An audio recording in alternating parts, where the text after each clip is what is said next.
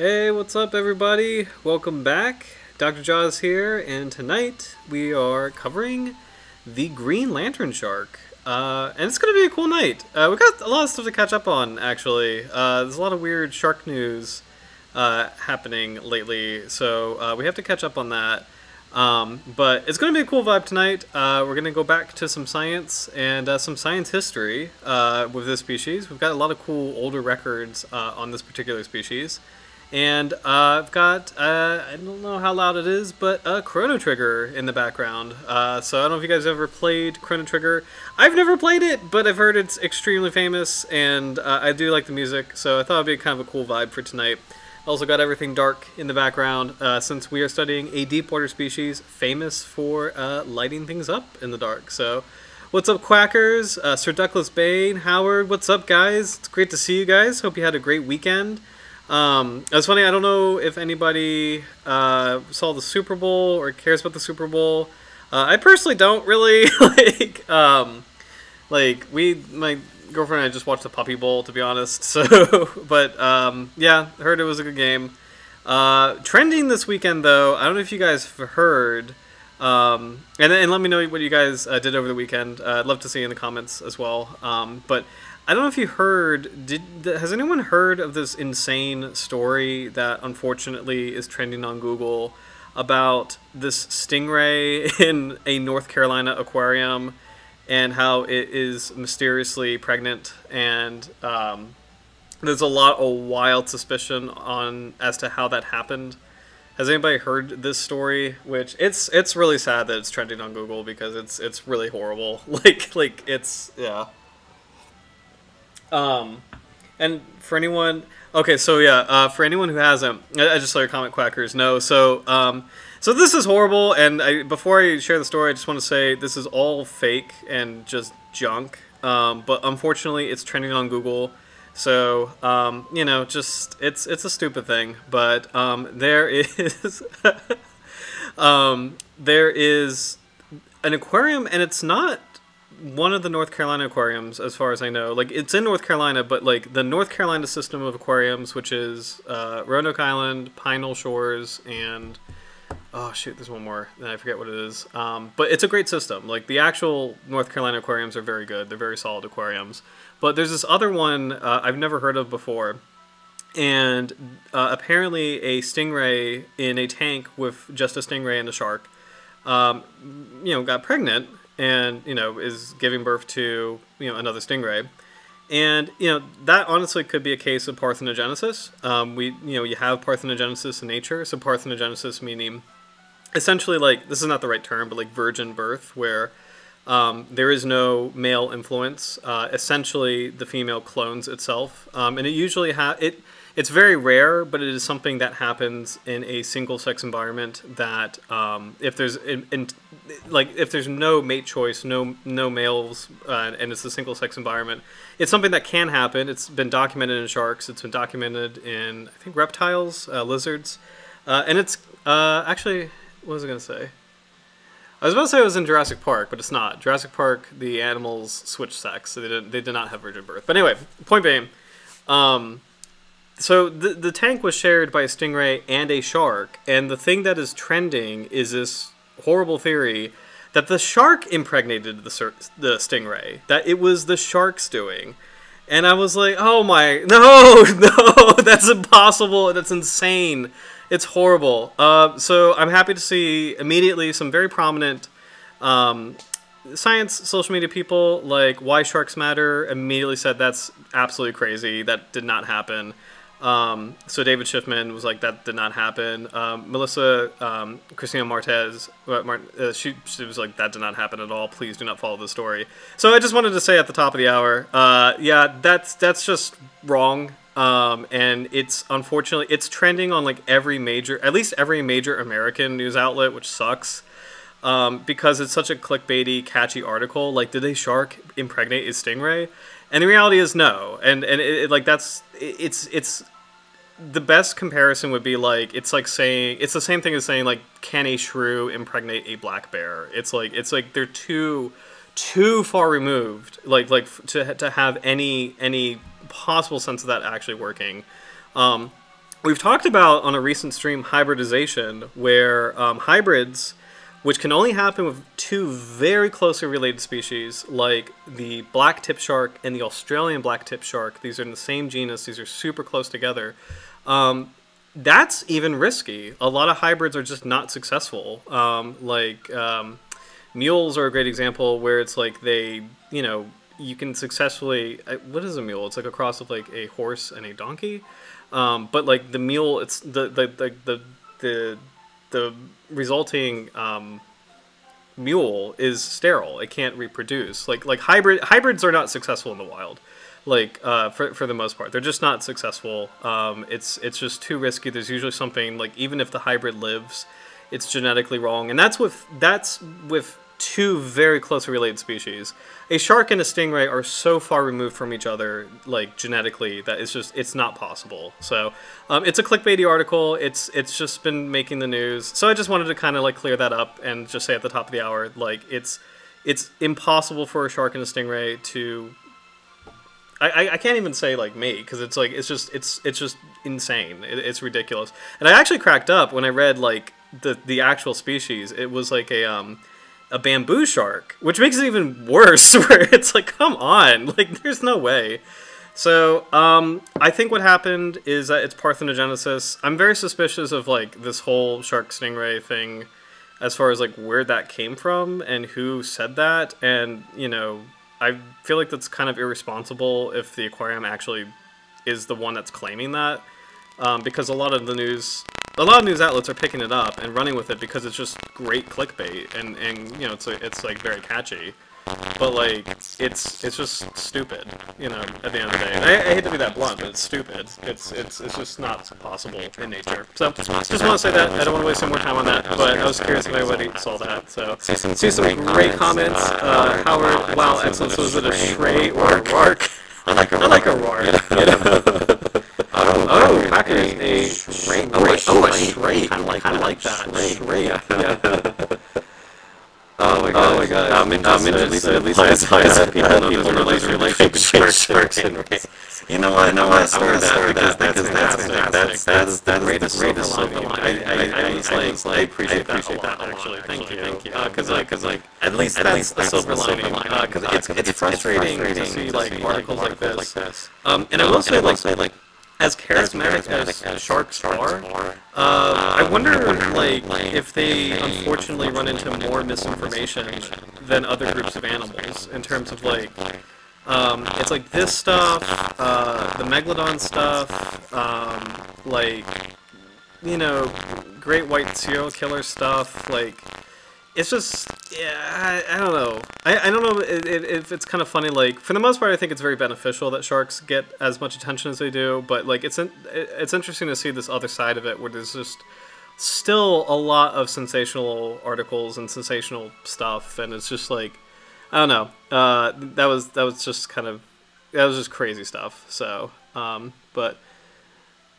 Oh, interesting. Hey, favorite hybrid in animal nature is the Galapagos marine land iguana. Oh, I've never heard of that. I didn't realize that. So, like, it's a hybrid between the marine iguana and then a land iguana in the... I don't know that much about, like, the terrestrial Galapagos system, so that's really cool. Very, very cool. Let's see. Oh no, audio fuzzier than usual. Oh, thank you. Audio good now. Sorry about that. Yeah, I hope it's not like the music. So, but Sir Douglas Bain, yes, absolutely. Whatever the name is, it unfortunately cannot exist. Yeah, it's just too crazy. Yeah, it's like, a shrew and a bear, or like a bat and a deer. It's like that. It's even more genetically removed than that. But yeah, so. Interesting. Sharks live in a mysterious environment which creates conjecture. Like it's yeah. I mean, because it's like when you think about what I'm kind of curious about is like what other groups of animals would you have such a like I'm trying to think of other groups of animals with comparable misunderstandings, because the only other group I could think of are like dinosaurs. There's a lot of speculation about dinosaurs, and it makes sense because like. They're extinct and everything, but like, oh, how would I want a deer bat? A deer bat would be a frightening creature to behold. I don't know, like, I feel like snakes get off pretty well, alligators get off pretty well, big cats get off pretty well, like as far as accuracy goes. So let me know in the comments if there's a shark, or if there's something that's like comparable to sharks as far as like kind of weird articles and sensationalism. I'm kind of curious. I can't think off the top of my head a group of animals that would be similar as far as just like clickbaity stuff, but it's very interesting. So a fuzzy triceratops. Yeah. Oh my gosh, it's funny. Like I think recent renderings of T-Rex. I think there's a debate now. And forgive me, I'm not as familiar with paleontology, but like as far as dinosaurs go, but like I think the most recent rendering of T-Rex is lightly feathered. So it actually had feathers, but I think that's under debate. Let me know if that's, if like, because like raptors definitely had feathers. A lot of like the bird-like dinosaurs had feathers, but like T-Rex, I think there's an interesting debate about whether or not it actually had feathers. So, but point being, like, just groups of animals that you can kind of speculate stuff about. I feel like sharks get a lot of speculation, unfortunately, and mythos for better and worse. So, but anyway, so tonight's species. I'll keep an eye on the comments. Tonight's species is going to be really cool because I think this is a fun gateway in terms of science changing over time. So we've got some cool studies from the 50s, the 90s, the, I guess, early 10s with the IUCN Red List, and then some modern research on shark bioluminescence. So this is going to be really cool to check out in detail. So Etmopterus virens is one of the classic lantern sharks. I would say Etmopterus princeps and Etmopterus gracillospinus. I feel like they're kind of the classics. Also, this could be biased because these are all Atlantic species, but I feel like those three I see quite often, but it could be like region bias. So, but yeah, this one is a really great. This is a great suggestion, and it's a really great shark to study as far as lantern sharks go. I think we'll have quite a bit of information to chew over. Unfortunately, because lantern sharks are so small and so removed, it's hard to get footage of them. So, or at least on a species level. So I pulled up some interesting little clips of lantern sharks, all Etmopterus. They're not the same species, but it's a good approximation of maybe how they move and kind of the environment in which they live. So we'll go over a couple of these clips tonight, which are they're really cool to see, and then we'll dive into the research. So, but starting with Inner Space Center, by the way, I always get confused because it's NOAA. I think the expedition or the ship is the Okeanos Explorer, but the actual channel to watch these clips is the Inner Space Center. But please definitely subscribe to this because it's just the coolest thing. If you ever want to like see some of the deep sea, and also like if you ever want like a vibe as far as I think there are some longer videos of just some of their expeditions in the background, but they see some really cool stuff, including this lantern shark. So this is the Northeast U.S. Canyons expedition. I wonder if it says really quick which canyon they went to. Because like I love underwater canyons. I always talk about Norfolk Canyon. That's the one nearest to me. Hudson is the biggest one. It's recently becoming a marine sanctuary.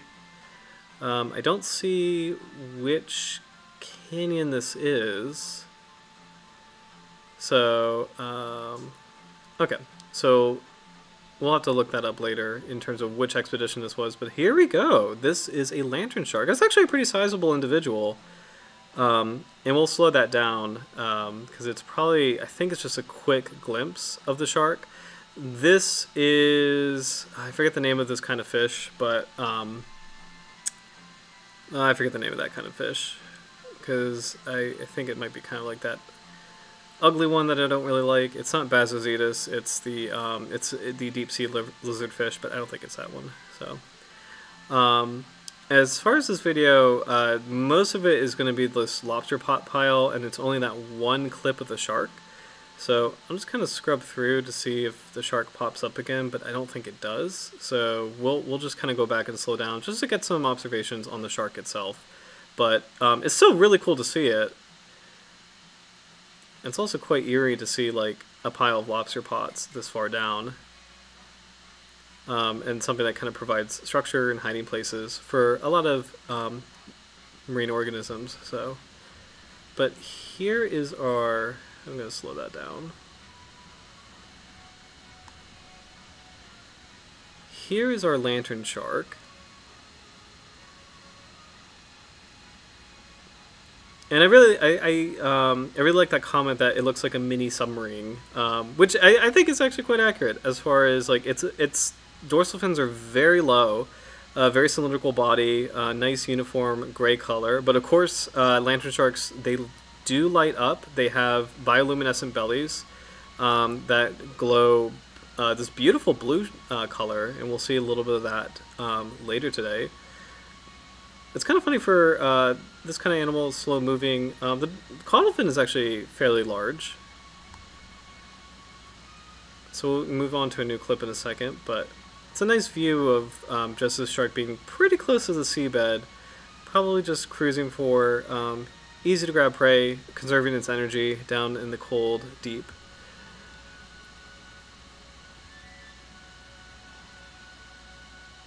This is, here we go. That stream, this is kind of an interesting video. That's a really great photo of the lantern shark. This is from a channel called Seascovery. I just want to point out that clip right here, if you see that streak of blue, that is probably plankton, bioluminescent plankton. I was about to say, like in this part of the world, in the Chesapeake Bay, we have ctenophores or comb jellies that also glow bright blue. But when the water moves and when, like, as far as like plankton goes, I think one of the most famous places is the Bio Bay, I think it's called, in Puerto Rico. But anyway, when the water moves, like a wave is crashing, it's creating pressure that sets off these plankton, and so the plankton explode this nice bright blue. So I just want to point that out. This is at the very beginning of this particular video, and they're just illustrating what biolumination or looks like in the ocean. And there's a similar phenomenon with lantern sharks as far as they produce this bright blue light. In my part of the world of the Chesapeake Bay, we have those glow-in-the-dark comb jellyfish that if you touch them, like if you haul up a fishing net, you'll see this bright blue color, which is really cool. It seems like something very exotic, but it's actually here. And it's not just in the bay. I mean, anywhere on like the U.S. Atlantic, you'll see that kind of ctenophore, that kind of comb jellyfish, and it will glow that bright blue at night, which is really cool. It's just like this magical thing, and I feel like I like talking about kind of the Mid-Atlantic, the United States Mid-Atlantic, because it's not an area known for its sea life, but there's a lot going on here, and I like bringing more attention to it. So, but these are some great shots, and we'll rewind to fully appreciate them. But these are some great shots of lantern sharks, which again, they're hard species to film because they live so far down and they're so small. Some of them may arguably, ooh, that's a good shot of a chimera or ratfish. So yeah, we definitely got to slow this down because this particular clip is packed full of photos and videos. This is actually a really good photo illustrating the dark patch, which is related to the bioluminescence on this particular shark's body. So the gray back does not illuminate, but the dark bioluminescent patch, these are where a lot of the photophores or light-producing organs are concentrated. So,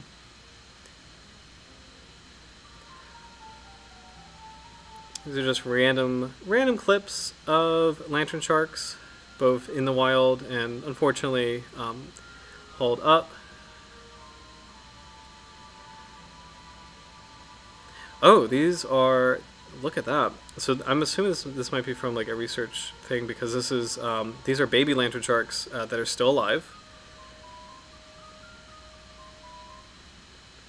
Lots of cool photos of this group. So Etmopteridae is the family. Etmopterus is the main genus of lantern sharks. There's quite a few species. Like, I want to say at least 10, probably more, maybe even 20. There's quite a few of them.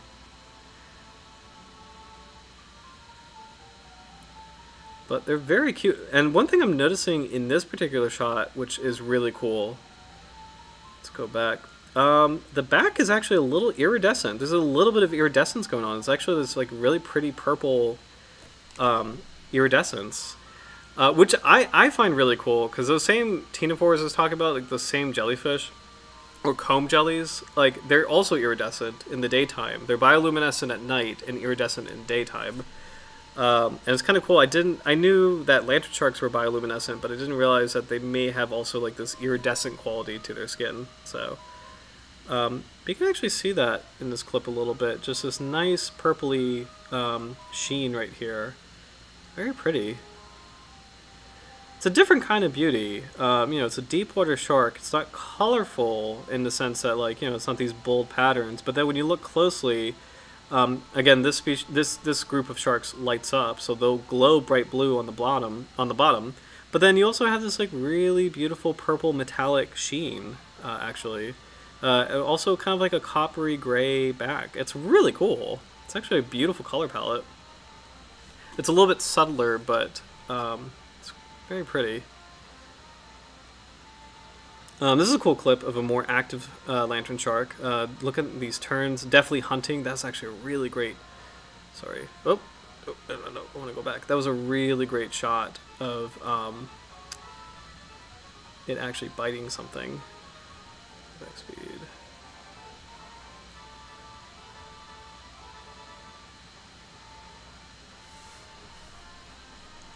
So I slowed this down, but I love how it's like immediately arching, like curling his back, takes a bite. So cool. And compared to that first clip, you can see this one is much more active. It's not patrolling calmly in a straight line, doing a lot of sharp turns, and a pretty busy, like very highly active time. You see all these like shrimp bouncing around everywhere. I'm assuming there's probably copepods in that frame too. Very cool. One more time, just checking out that clip because it's a pretty cool clip. I feel like it's hard to get on film, lantern sharks hunting, but this is really cool to see. Yeah, I love these sharp turns, these complete 180s.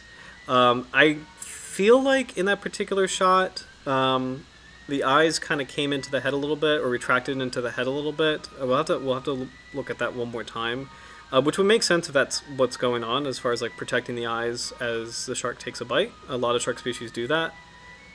So cool. This one is very, very active. All right, one more time, and I promise we'll move on. But look at its eyes, especially when it comes up to the top of the frame. Just keep an eye out on it, or keep an eye on its eyes. Hello. Yeah, I think it's actually doing something. I think it's like retracting them in. It does not have nictitating membranes. Only carcharodontiforms have that, but I think it might be retracting the eyes in. You know, like kind of like to protect them, because a lot of other deep water species, they do that. We saw a really cool clip of a 6-gill shark the other day, or like a couple weeks ago, and it's really eerie, like how far back it rolled its eyes into its head. So just another clip of this guy. Beautiful iridescence. That is really cool, actually. I'm kind of shining a light on the species, and you see like kind of towards the flank, that iridescent... Yeah, look at that. It's almost like this amethyst color. It's so cool. That is so cool. I wonder, as we read bioluminescent papers later... Oh, and I do want to pause this. No, I don't want to do that. Shoot. Keep pushing the wrong button. I do want to pause this because there was a chimera very quickly in that clip.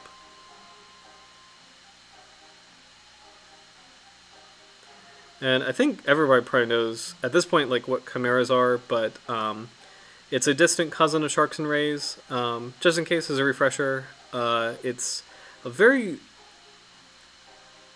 weird group of animals. Right here, this guy. Very, very spooky looking. They're sometimes called ratfish or ghost sharks, but they are a cousin to sharks and rays. They are not elasmobranchs, but they are cartilaginous fish. They have a couple unique features, including they have kind of like a gill covering like bony fish, which is a little weird. They do have, if I'm not mistaken, their sexual organs are actually at their head, which is really weird. They're odd. They're very odd looking, but they're definitely cartilaginous fish. A very cool group of animals that probably deserve a lot more attention than they get. So just wanted to point that out. It's a pretty cool thing. So I'm going to catch up on the comments before we take a look at some more stuff. So, oh yeah, gasping release when they saw the babies move. Yeah, I think that might have been kind of like a scientific troll. Love that, Sir Douglas Bane. The brightest day and the darkest night. Yes. Oh, quackers. I saw a clip recently of a great white rolling its eyes back. It was really cool. Yeah, that's awesome, because that's exactly that's how a great white protects its eyes. You know, and I know it's like infamous in like the movie Jaws, where it's like, you know, the eyes roll back and you just see white. But it's like, and I think like in the movie it's presented as this like weird primal thing, and I don't know if the book that Peter eventually wrote that was like a thing like that, but in nature it's a way for the shark to protect its eyes. And actually great whites have beautiful eyes. They look dark from afar, but if you somehow get a chance to look at them very closely like and safely, they have a beautiful blue iris. It's pretty set in, it's very deep, but if you can catch the angle of the light just right, they actually have a bright blue iris. So, ooh, Howard, yes, the holocephaly, or holocephaly related to enormous ancestors like Edestus. Awesome, awesome. Also, Helicoprion and Stenocanthus, two very famous prehistoric shark relatives. So that is super cool that elasmobranchs kind of carry on that heritage. It's awesome, awesome. So. Yes, Minges, maybe it does something like a frog where it retracts eyes as a way to help push prey in the stomach. That's a good, I don't know, it's kind of interesting, like, I don't know if that would work as far as a digestive strategy, as far as sharks go, but I do think, like, the mechanism of, like, kind of like, I think a frog is a good comparison as far as, like, the mechanism goes, as far as, like, having the eyes more flush with the body as a way to protect them. So it's probably not for the same purpose as like the frog does it, but I think physically it's a cool observation and a cool parallel, because I think it is a similar thing going on. So very cool. So, oh, Sir Douglas, I've heard a lot of deep sea creatures can't see red light. Yes, that is true. What's really cool about that is red light is, so as light penetrates the ocean, like white light has all the wavelengths, and then as it hits seawater, it breaks into the different color lengths, like red light, orange, yellow, green, blue, and violet. And red is the first to disappear, as far as like red can only go down about 10 meters, and then it can't go deeper. And that's part of why a lot of deep sea animals can't see anything that's red, because red is just not a color that exists. Deep down. Like blue light still exists relatively in the twilight zone a little bit.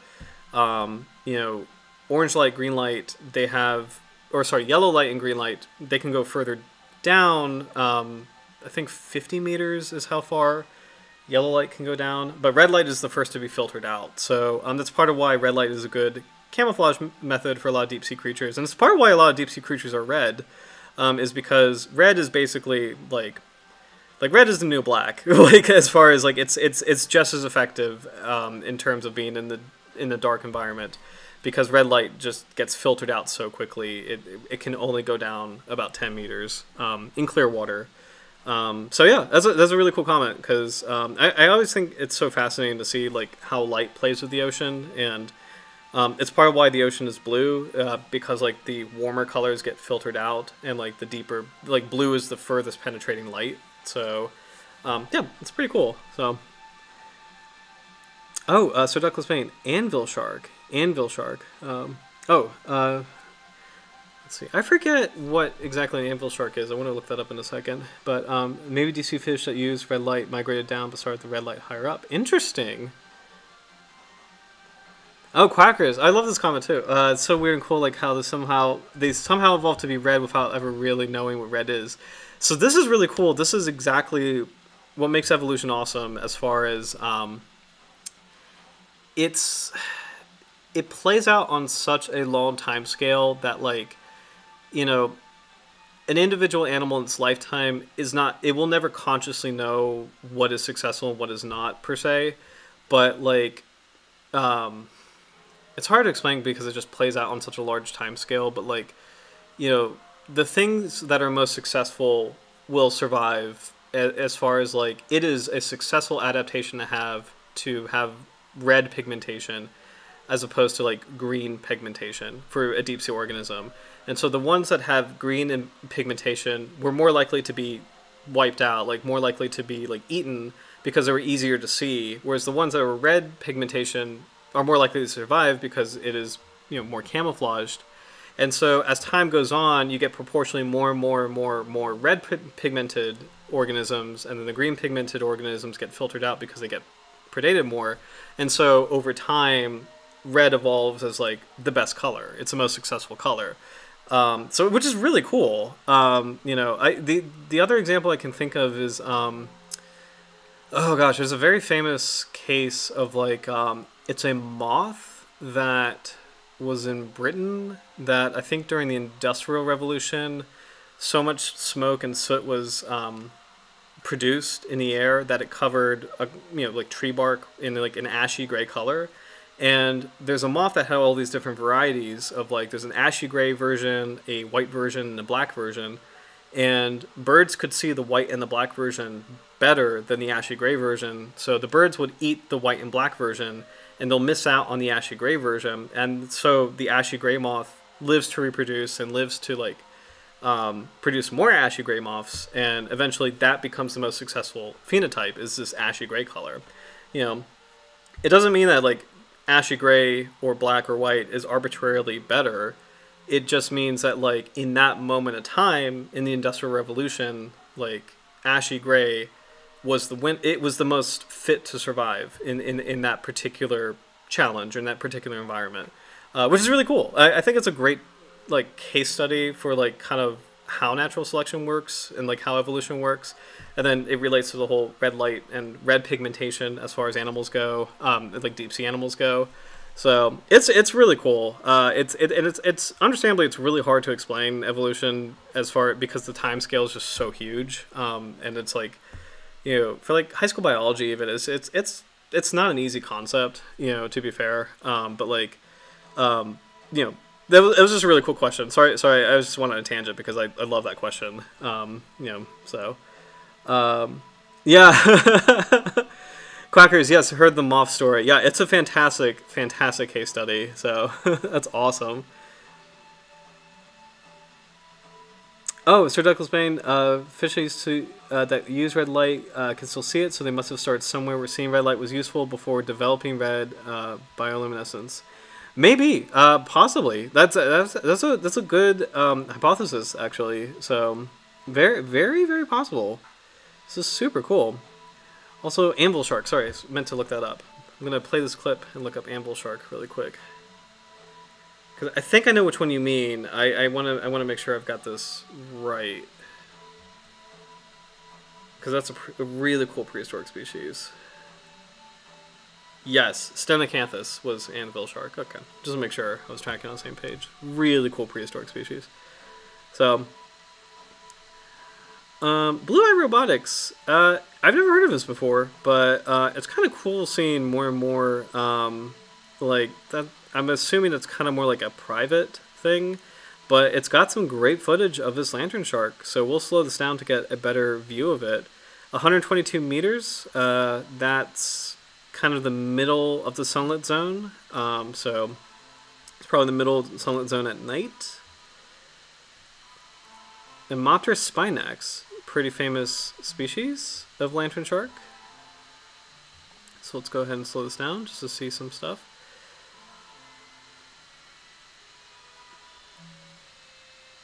Kind of curious if there's more information in the video description. But this is an individual that's cruising. Got that really cool torpedo body. You can still see a little bit of like the very dark belly, like how that's like pretty sharply demarcated from the rest of the body. It's a pretty cool look. You can see a little bit of it coming up. That's really cool. And it's hard to tell because this could be just the robot moving, because it's hard to tell if the shark and the robot are going against the current, or if this is just kind of like a more static environment, just all these like little speckles or specks here. Very cool. Let's see where this was filmed. Northeastern Atlantic Ocean. Does not show where this was filmed. Okay, no worries. Pretty cool clip. We've got another lantern shark. Antarctica's deep sea dwellers, so completely different species, but 1280 meters. This is in the midnight zone. Ah, that's a cool clip. Definitely a different species. This one is a little squatter. It's a little fat, which I kind of like.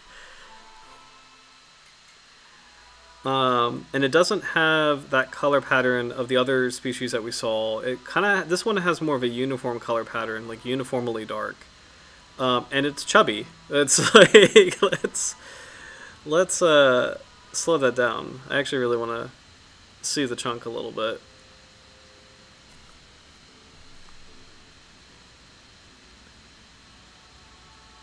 Lantern shark at 1280 meters. Midnight zone. Oh, there's a little Brill star right here, actually. It's barely in the light. But, current is probably very strong. This little guy is definitely being pushed sideways. This one, I wonder if these are two different species, because, like, this one's really cool. It's definitely more compact looking. It's not as narrow as Etmopterus spinax. This one's got a little bit of a belly. The fins even look a little bit larger and a little bit more rounded. So overall, it's kind of more of like this cute, like adorable, like compact appearance. Curious if they have the species in this, because that's, let's see, it's a lantern shark. Other people are like, it's adorable. One more time, because it is quite cute. Yeah, I'm not really sure. We'll probably have time to check out, let's figure out what lantern sharks live in the Antarctic. I think we'll probably have time to figure out what species this might be.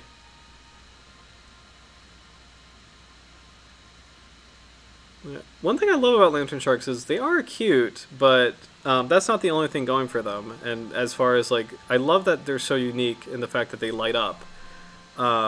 So it's like, there are a lot of things at once. They can be very cute, but they can also be, you know, these cool, deep water, light up cousins of dogfish. They have the spines on the back, so classic squall form spines.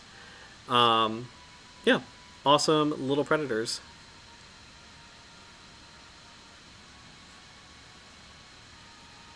Some old drawing of a lantern shark. Little clip of bioluminescence as far as just the general idea. I think we all are familiar with what it is, but some animals produce light through photophores. That's a really cool shot. 2,800 feet. So that is... let me figure out how deep that is. This is from 2004 in August. Feet, 2 meters, because we'll never learn. It's sad. 2, 8, 5, 6. 870 meters, so that's twilight zone. 4 degrees Celsius, which is ridiculously cold. It's really, really cold. Almost freezing. It's grainy footage, but still really cool to see like old footage of a lantern shark. That's probably one of the first. That blue clip is probably one of the first shots of lantern sharks ever, like alive in the wild. because before we had like this kind of level of underwater photography, you know, you would rely on like trawl surveys to pull up lantern sharks. That's actually that's actually a pretty good photo, also of the color pattern, where you can see the extremely dark belly, and then a little bit of that coppery back, like this dark gray coppery back. Very cool. But that deep water clip, probably one of the first shots of lantern sharks ever. So one thing that I hope, like as far as you know, as we keep kind of careening through time and new technology emerges, I hope we never take for granted the fact that we're able to see these kinds of images of sharks so quickly and so easily.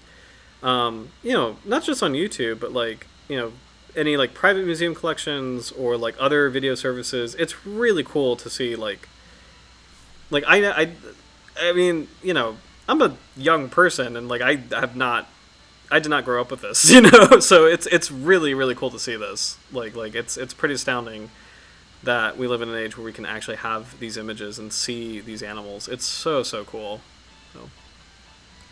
So we got one more clip. This is a YouTube short, but I just thought it was really cool because look at that. You can see the shark, really great shot of the shark just bumping into this pretty nice clean video.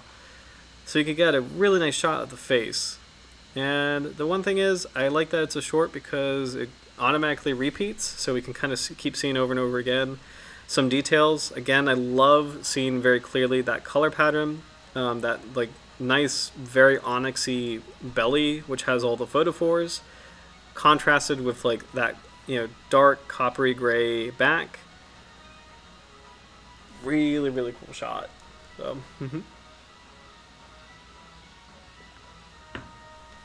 Alright, I'm just going to catch up on some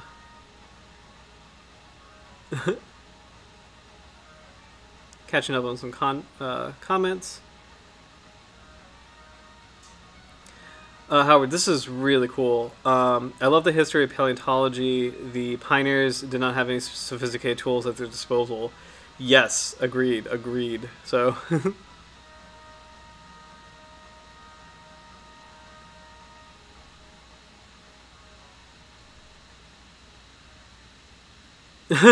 old shark drawings never fail to be utterly horrifying. Yeah. It's funny, some of them are very good from like, it's funny, some of them from the 1700s, very good. Some of them also from the 1700s, just wildly off. So, Sir Douglas Bain, ironically, deep sea gigantification didn't work on lantern sharks. Yes, interesting. That would be so cool. Just imagine like that would be a great like made up shark species concept, like a giant, huge bioluminescent shark. That would be fun, you know. Oh my gosh, super cool. Yeah, so this shot, super great. It's nice to see a head-on profile of the lantern shark. So I think since it's getting closer to 10, we'll switch over to some research and some more details on our specific species, Etmopterus virens. So the species was named by Bigelow and Schroeder. Some of the most famous ichthyologists, at least in the United States, they were huge names in the Northeast. So a lot of cool research came from Bigelow and Schroeder. One of my favorite books, Fishes of the Gulf of Maine. They are the authors of that. So these are very respected names in, I think just in all ichthyology. So not just sharks, even though they did a lot of really good work with sharks, but just all of ichthyology, pretty big names. So it's really cool to see a species discovered by them, named by them. So 1953. The original description is new and little-known sharks from the Atlantic and from the Gulf of Mexico, and I think we have that study. So this is the entry of the original description. This is from Harvard, and we'll kind of zoom in so we can get a better look at the text. And what I'm hoping for, as we kind of skim through this, is one thing I really love about. Oh, it was a little too close. older papers and older research is that there's room for a little bit more prose. Like, it's a little bit, or maybe I'm thinking of poetry. It's a little bit more flowery. Like, the language is a little bit more, sometimes the language can be a little bit more, like, romanticized, and I really like that. So, let's check it out. This is part of the original description from the 50s. So, genus Etmopterus. These little dark-colored deep-water squalids are characterized by having a prouded spine at the interior margin of each dorsal fin. And I'll just kind of read out things that kind of stand out to me. So. Okay, well, yeah, there we go. I think this stuff is really cool.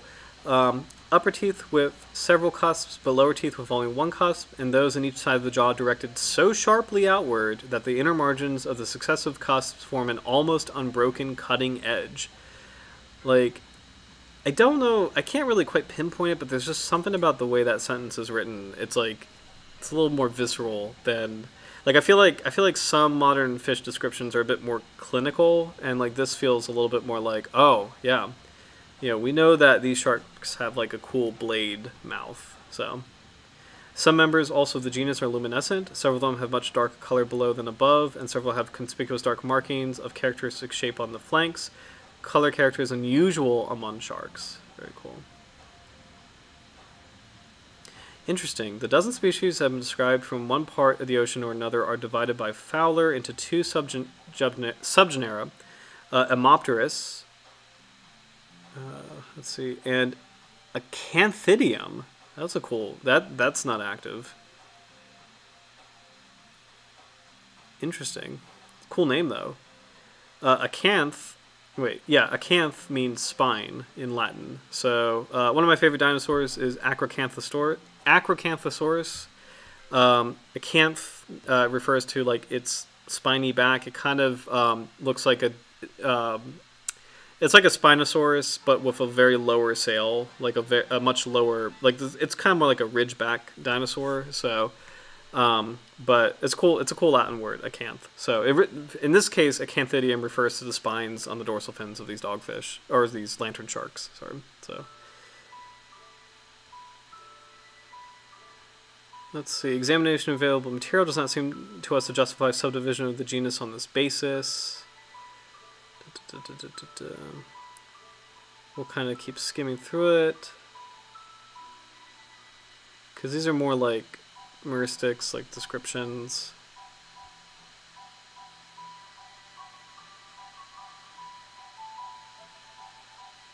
Up to the present time, 4 species have been described from the North Atlantic with its tributary seas. Etmopterus spinax, North African and European waters from Cape Verde and Morocco to the Azores to Norway, including the Mediterranean report from South Africa.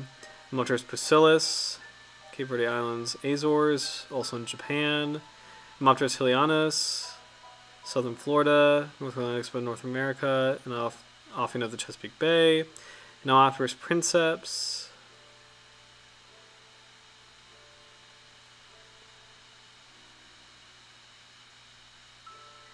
Let's see.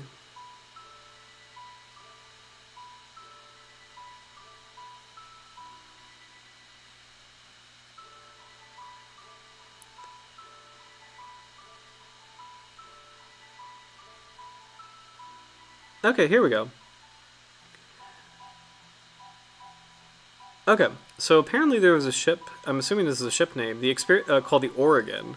So the experimental trawlings of the Oregon in the northern part of the Gulf of Mexico have now brought to light 2 additional members of the genus that cannot be referred to any species of Etmopterus previously known, whether from the Atlantic or from the Indo-Pacific. They are described here as Etmopterus schultzii and as Etmopterus virens. So this paper is literally the first account of the Green Lanternshark in the world. So this is the first time this has ever been recorded, which is really cool.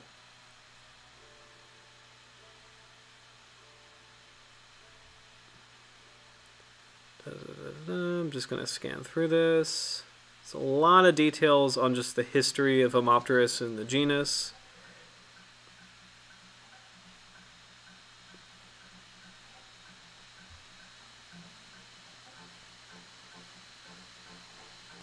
Oh, this is cool. Okay. So apparently, this is actually really cool to see. This is an old paper with a dichotomous key. We won't go through the whole key, but it's cool to have these. For anyone who's not familiar, it's kind of like a choose-your-own-adventure, except you take the shark that you're trying to identify and you compare it to these two different options. If it fits the first option, you go to part 1. If it fits the second option, you go to part 2, and so on and so on and so forth. So we won't do that tonight because we don't have I'm not holding the lantern shark. So I think that we're going to do. But these are really cool. I always think these are fun to kind of play around with. Especially like, for any kind of species, dichotomous keys are really cool as far as identifying animals. So, and it kind of narrows down like the features you should be looking for that make the species unique. So we can read the thing that makes our species unique if the key gets that far. I won't spend a lot of time on this.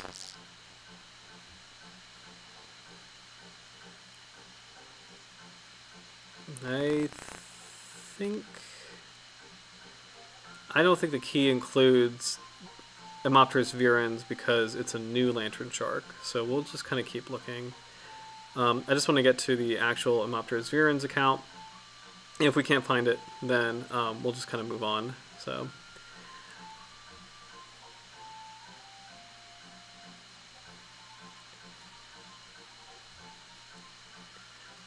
Random, by the way, but it's not a dichotomous key, but someone, I don't know if anybody is a Pokemon fan out there. I'm a huge Pokemon fan, but someone made a phylogenetic tree of all the Pokemon, which is crazy. I forget, I think I saw it somewhere on Reddit or something, but like I'm not like a Redditor, but sometimes like I'll hop on to see like junk, like fun content just like this.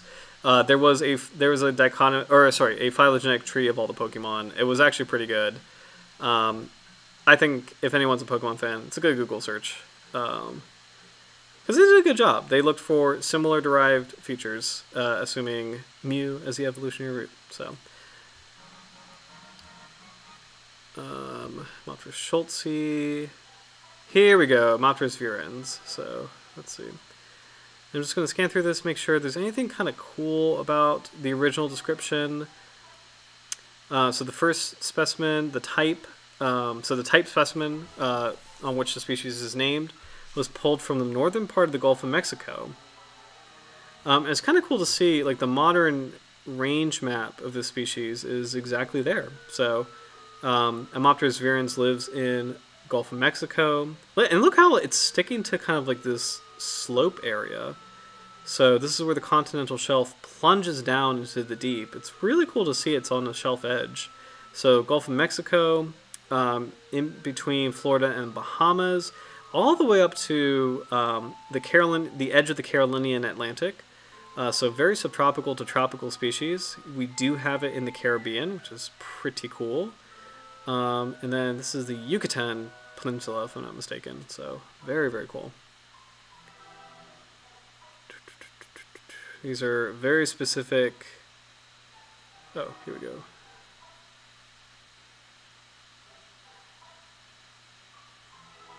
Okay, so they caught the type specimen and 42 others. So this collection had 42 green lantern sharks, males and females, including an embryo ready for birth from the same general region, Oregon stations, 321. And there are the coordinates right here, 200 fathoms.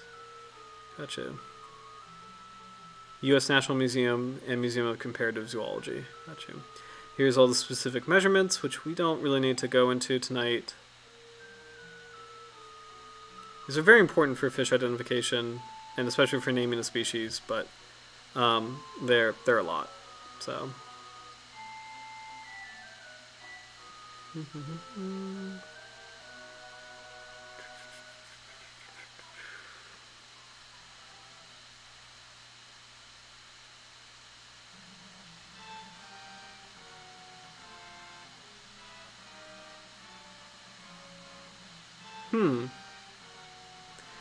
It's kind of interesting. Head flattened above, snout fleshy, its interior contour forming an angle about 9 degrees. Its lateral outlines form narrow breasted eyes. A pattern of mucus pores in the lower surface visible thanks to the nakedness of the skin there. Mucus pores. So I don't know if they're talking about the Ampullae lorenzini or if they're referring to something else.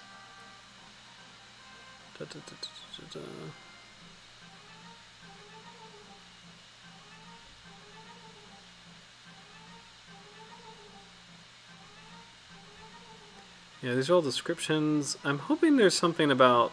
They probably couldn't write anything about behavior, but I'm just kind of curious if there's any unique observations. And if there's not, we can keep moving.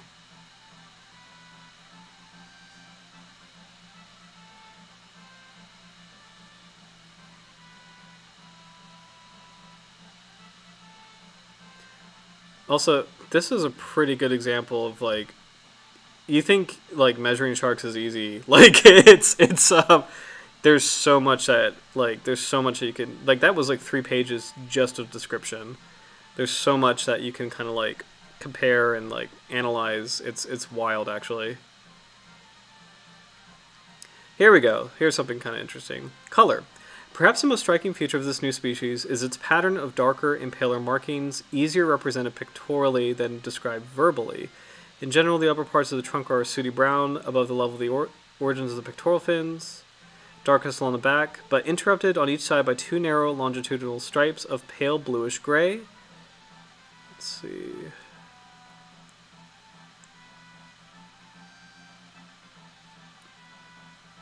I love that phrase, by the way, that it's like, this color, it's basically saying, this is not easy to describe, it's easier represented pictorially. It's like, we got to show you, as opposed to tell you.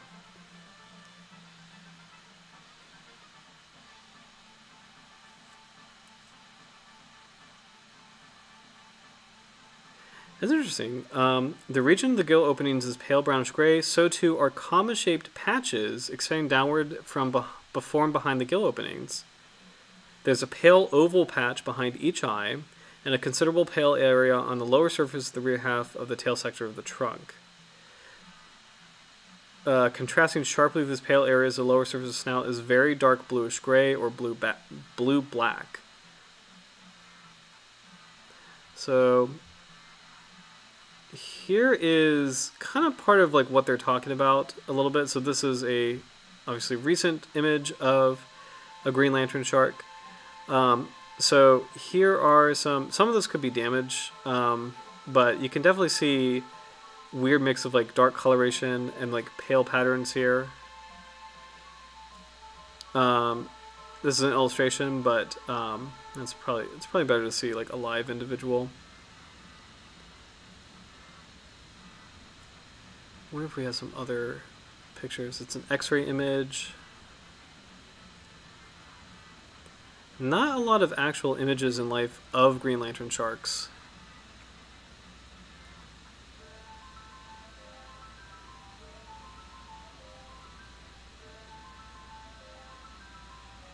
Yeah, it's hard to tell if that's a damaged specimen or if that is part of that, like, the pale area that they're talking about. Here on fish baits, this is a pretty damaged specimen right here. So it's kind of hard to compare to. This is the original description, which is really cool. So this kind of wildly long entry I was reading, here is the actual illustration from that entry. Okay, this is what they're talking about. There we go. Sorry. So right behind the eyes, you have that pale patch right here. And then these lighter areas right here are the pale patches that they're talking about. And this is why they're saying this is a really weird, complex pattern. Because it's like, okay, you have this pale patch right here, but then you have, like, the normal color palette. But then you have this extremely dark pattern right here. And on the belly, so it's very complicated to explain in writing. So we will not spend more time on that actual paper. But it was really cool to see, like, this is the original. That was the original description of the species from the 50s. So, and then here's another illustration from Bigelow and Schroeder. Same thing. You've got the pale patch behind the eye, these pale lines around the center of the body, but then you got this like dark. It almost reminds me of like a reverse killer whale, if that makes any sense. Like, you know how like orca whales have the white. I don't know if you call that like a cape. I don't know if that's the right word for it because I think a cape's on the back. Flank. I forget the right word for this kind of color pattern, but like it's almost, it reminds me of the opposite of it, where it's like this like dark streak going up from the belly. So it's pretty cool. It's probably a complicated pattern to remember, but this unique alternating mix of like pale lines and dark bars. It's cool to see that this is part of what makes this species unique. If we go back to maybe this image of the animal on the side, there we go. Now that we know what we're looking for, you can kind of see it actually. Yes, okay, here we go. So this section right here is damaged, but here, this is like, it's not good in this photograph, but here's like the pale area behind the eye. But more importantly, here's the pale area right here, but then that characteristic like dark, like it's almost like a scythe, or like a hook. It's hard for me to describe what this is, just like the original description said. But there's that like dark area juxtaposed with the pale area, further juxtaposed by like just the normal color pattern on the back. So this is a very complexly patterned shark, which is cool to see. So very cool. I'm gonna keep this image up for a second. I want to catch up on the comments. I'm so sorry that took a while. Let's see.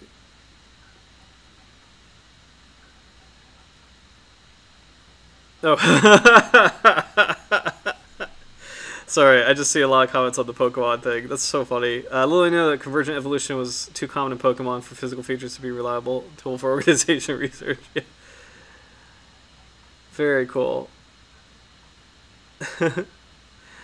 Oh, Quackers, as an artist, dot shading is super helpful when trying to make shapes you're not used to, because you can just keep adding on to it until it looks right. Awesome. Very cool. Very, very cool. So, Minjus, yes, it feels like they really romanticize their work and their writing. Yes, it's cool. Like, older papers, I love it when they do that. But, sorry. Like, I love it when they do that. But, like, it's like, sometimes like it can get a little like for the most part I love it when they do that. I've read a couple that lean into like the monster version of sharks, like not Bigelow and Schroeder. They're usually pretty good about that, but there's some older papers that actually have talked about like have painted the shark as like, oh, it's a monster, like or like it's like to describe it, it's like a gargantuan size. So but pretty interesting. So, nope, actually.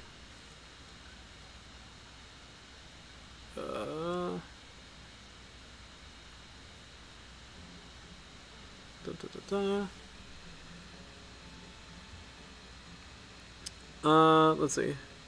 So, interrelationships of the Etmopteridae, Chondrichthyes, squaliforms. This is a paper from the 90s. We'll kind of skim through it. But we're jumping from the 50s to the 90s, so 40 years into the future. This is by Shigeru Shirai and Kazuhiro Nakaya. A cladistic analysis of the Etmopterine sharks was conducted based on skeletal, muscular, and external characters using the outgroup rule. Within the squaliforms, the subfamily Etmopterinae should be recognized as a monophyletic group by having the following automorphies. Cool word. Keel process of basal cranii present, and labial cartilage is composed of two separate parts. The present study indicates that Etmopterus plus Centroskillium shakoi and the rest of Centroskillium plus Aculeola are sister groups. These findings necessitate that Centroskillium shakoi must be raised to the generic rank, Microskillium. Diagnostic characteristics are given for these natural taxa. So we'll just kind of skim through this. It's cool to see how revisions have happened through time.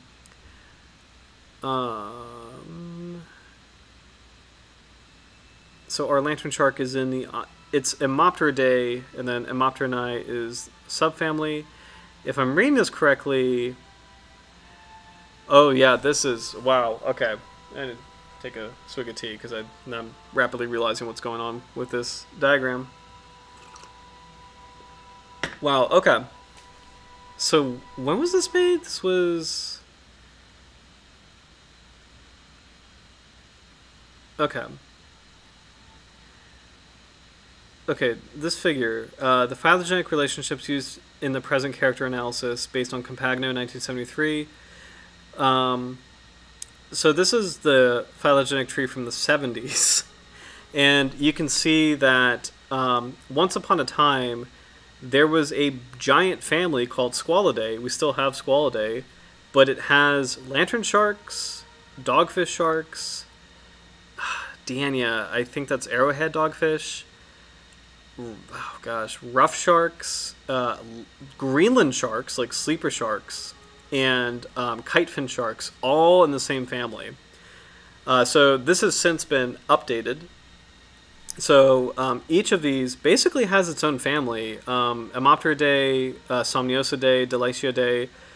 So basically acknowledging that, like, wow, all of these sharks are actually less closely related than we thought. They deserve to be in their own family. They should not be lumped into this catch-all called Squalidae, which is kind of funny.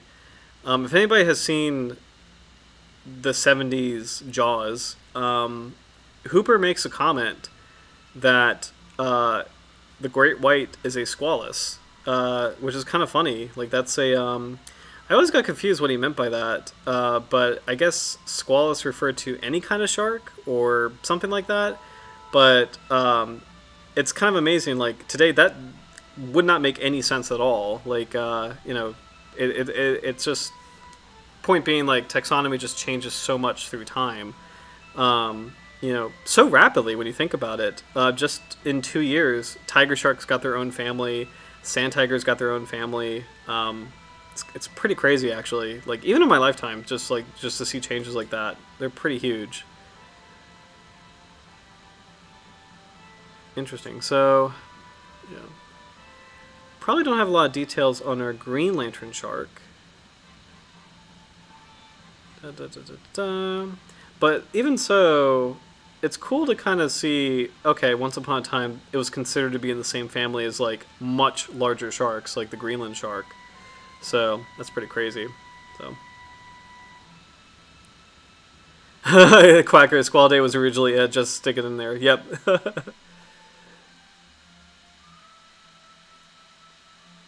So Duckless Bane, so they just dumped all the weird sharks in one family. Love it. Oh my gosh. Oh, Mingus, imagine how much is going to change in the future. Yeah, so so we have a lot of new viewers on the stream, because I think I made this comment last year, but I have a fun secret suspicion. This is just a gut feeling. This is no science. This is just a gut feeling. But I have a fun secret suspicion that I think there's 1,000 sharks in the world. That is my fun gut feeling secret suspicion that as we continue to go through time, discover more deep sea areas, mostly actually like examine the genetics of species, I really feel like, just gut feeling, dumb gut feeling, I think there's 1,000 species of sharks. So that's my prediction. We'll see what happens, because right now we are at 500. My last official number was like 514, but I think the new number is like 520, 530. And that's exploded since, like, I think early 90s was like 360.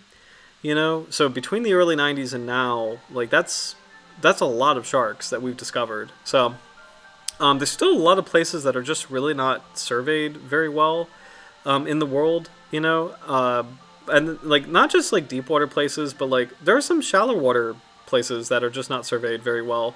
And then the crazy thing is species complexes where like, this is also something I've talked about last year. I don't know how many of the newer viewers have heard this, but like, there's quite a few groups of sharks that are very well known that we're wondering, oh, how genetically distinct are these, and could these be different species? So the famous ones are bull sharks, and I believe sandbar sharks are suspected to be different species. So right now they're considered potentially to be a species complex, which is it's named one species. Like Carcharodontis lucus is a bull shark, Carcharodontis plumbeus is a sandbar shark, but there's a couple distinct populations in the world that we're kind of like, they don't really genetically interact that much. And then on top of that, some of them look a little physically different. Pacific sandbar sharks, they can look kind of different from Atlantic sandbar sharks. And I think it's a proportionality of their dorsal fins.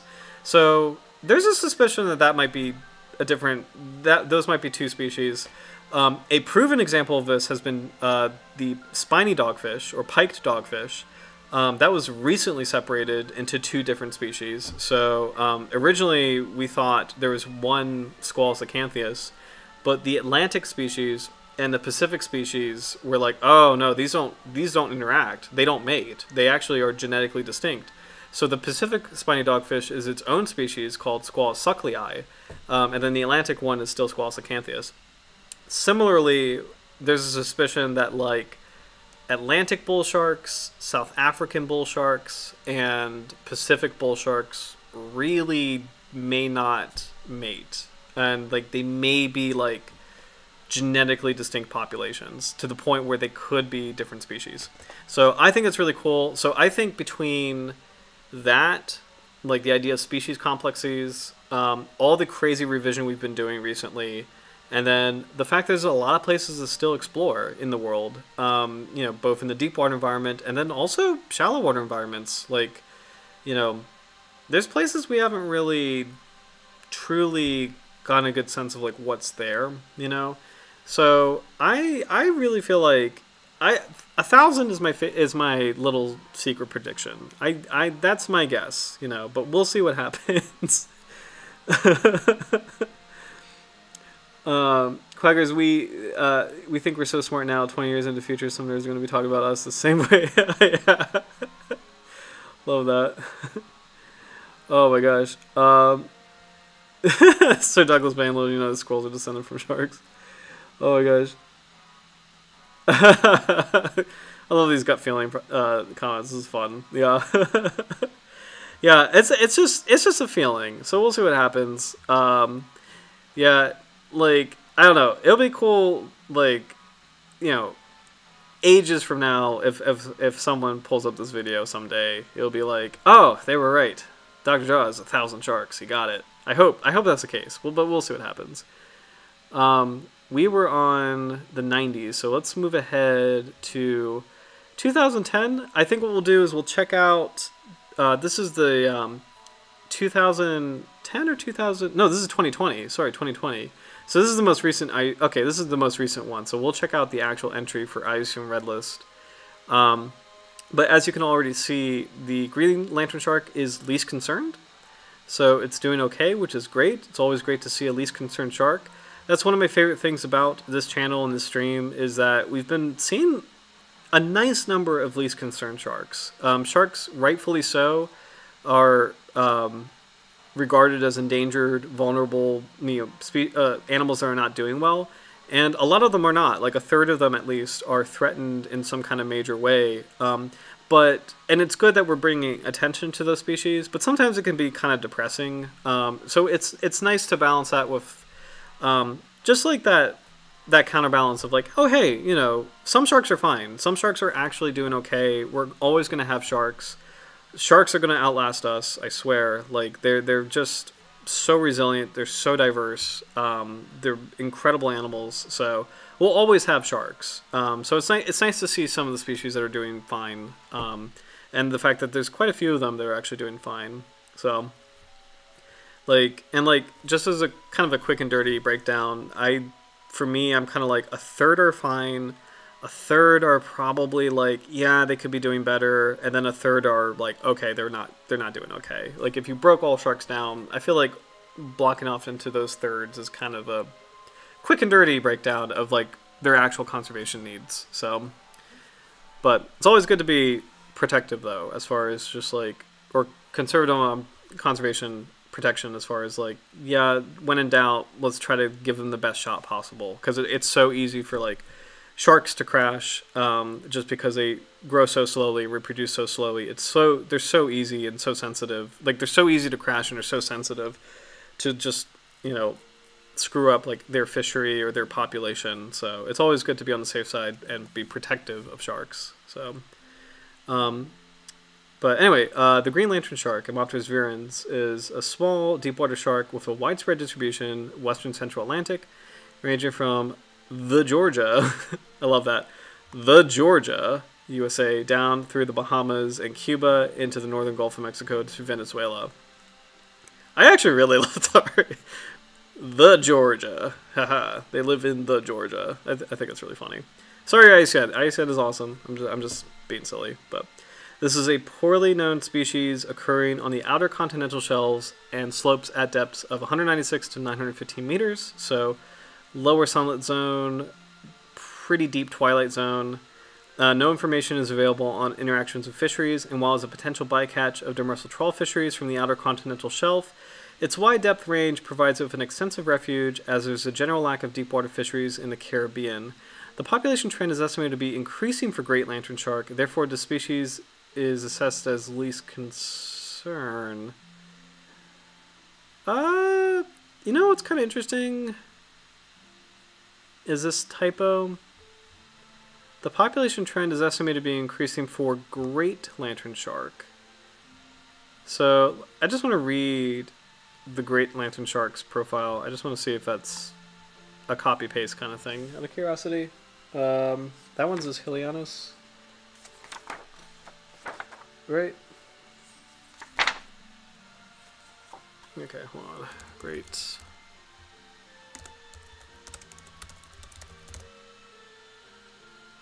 Princeps. Sorry, I got that wrong. Princeps. I should know that one. Great lanternshark. So there's a great lanternshark and a green lanternshark.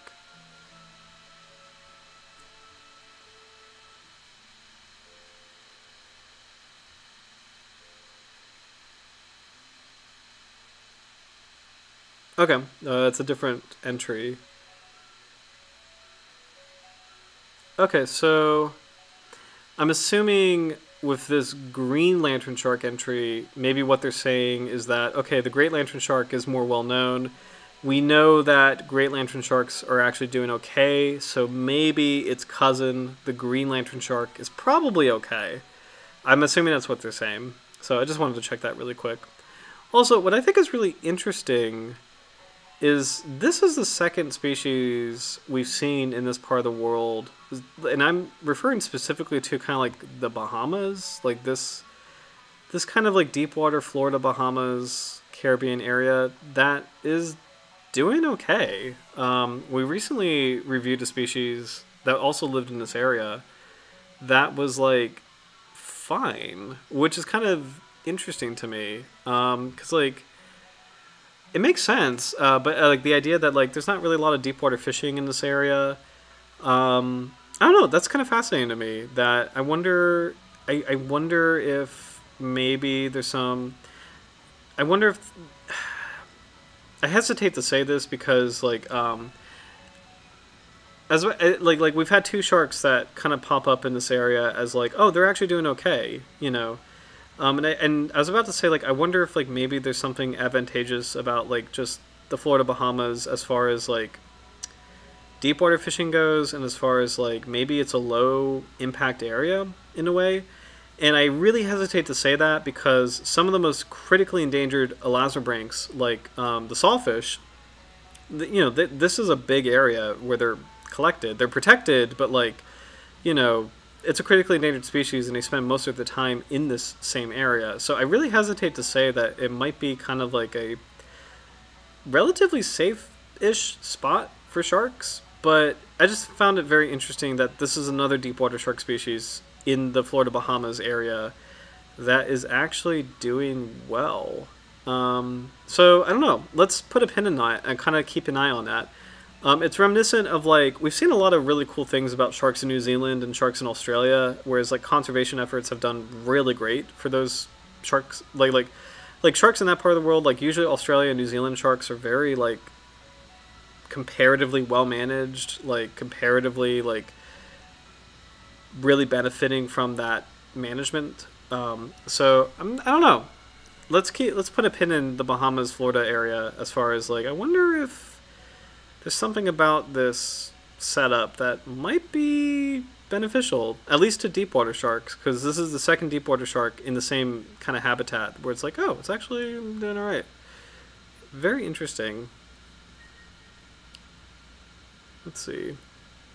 Fish base. Let's go back to the fish base profile, and then we'll wrap up with our final study, which is going to be the coolest. It's bioluminescence. I think we've seen this study before, but it's with a different species. It's definitely going to be cool to revisit with an actual lantern shark. So, but with fish base, let's check this out. Etmopterus, the Greek for sieve or enthmoid's bone. Patron means wing, so the Greek word Etmopterus means sleeve wing. It's kind of an odd name, actually. Virens, I believe that must mean green, like, because the vir root. I think virens probably means green, like Viridian City, lol. But anyway, biology, found on the upper continental slopes, probably form schools. We also feed communally on large squid that may be too large for a single individual. Interesting. Okay. Interesting. Let's read that again. That's actually kind of cool. May also feed communally on large squid that may be too large for a single individual. So, fun fact, a cousin, like the dogfish, like pike dogfish, they can dismember prey larger than themselves if they're in a group. I keep talking about Jurassic Park, but it kind of always reminds me of like the Lost World with the tiny Compsognathus dinosaurs going after the guy. Yeah, I just think it's really cool. We know that like dogfish can do that, dismember prey larger than themselves. Like not huge, crazy prey, but like they can dismember prey larger than themselves. It's kind of cool to see this idea of like the Green Lanternshark possibly might feed communally on large squid that may be too large for a single individual. And we know that another cousin, the cookie cutter shark, absolutely takes bites out of prey items larger than themselves. So, I don't know. Kind of an interesting idea. Let's see. We've got one more paper. Because, again, since it is a rare, like, not well-known species, there wasn't a lot of cool stuff that's, like, focused specifically on this group. Except for this, Glow on Sharks, state-of-the-art on bioluminescence research, which is going to be really cool. I think this looks familiar, but we'll definitely go through it again if so, because, I mean, you know, bioluminescence is always fun to review. This is by Laurent Duchatelet. I apologize if I cannot pronounce that correctly. Julien M. Kleis, Jerome Delrossi, Patrick Fleming, and Jerome Malefet. So, I apologize if I do not... Belgium. So, I apologize if I'm not pronounced that correctly. This is the Marine Biology Laboratory, Earth and Life Institute in Belgium. Biology and Marine Organisms Biometrics Unit, Research Institute for Biosciences, University of Mons, and also Belgium. So, this is going to be a cool study, though. Before we get started, I think it's probably a good time to think about the Georgia. I think it's going to be a good time to think about next week's shark. So I have no idea what to do as far as a species. I feel like I've been guiding a little bit, but like I'm open to a lot of different species. The only one that we want to save for episode 100 is the great white, and I would also say we probably should avoid lamniforms in general because we did a lot last year, but that's my only thing. Also, I am working on something kind of fun to do later this year. So I have a fun project that is about a certain group of sharks that I'm excited about. So, oh, yeah, okay. Sir Douglas Bain, our prehistoric sharks on the table. So, okay, I was vaguely talking about the fun project, but like, I guess I'll just share that, like, I have a prehistoric shark project coming down the pipeline, hoping for March, that I have a collaborator on, hopefully. So we're kind of putting this together. It's going to be really cool. So for the mainstream, I think we should stick with living sharks for a couple of reasons. One, I do want to do like something kind of special for prehistoric sharks, but two, probably more importantly, it's I think it's important to do as many living sharks as possible, and to like make the main episodes living shark episodes, because part of it is conservation, and part of it is like we want to spread awareness as far as like the sharks that are alive today that might be facing some issues, you know. And we have a nice collection again of sharks, that some that are doing okay, some that are not doing okay. So I think for now, especially since there's like over 500 sharks at the time of this recording, I think we should stick for living sharks for now, but we are setting up a fossil episode, a special thing later this year. And when I mean later, I'm kind of thinking the spring would be a good time to do something special with prehistoric sharks. So that is coming down the pipeline. I'm just working on that on the back end, but I think it's going to be, I have a fun idea for what we could do with that. So stay tuned for that. But for next week, I think we should do a living shark, to answer your question. So, like, I think as far as a group goes, it's been a while since we've done, let's see, I'm kind of cycling through some of the groups in my head. We did a cat shark recently, but there are some weird sharks between cat sharks and kind of like the bigger sharks. We actually haven't done a bigger shallow water shark in a while, so we could do a Carcharinus. It's been a while since we've done Carcharinus, but there's also, let's see, I'm just pulling up the family, barbelled hound shark. That's a good one. That's exactly in that range between cat shark and yeah, let's do it. That's exactly between that range of cat shark and like bigger Carcharinus shark. So let's definitely do barbelled hound shark. So that one is, I know I had this here. That's a good pick. The scientific name is escaping me, actually. Do you have the scientific name for that?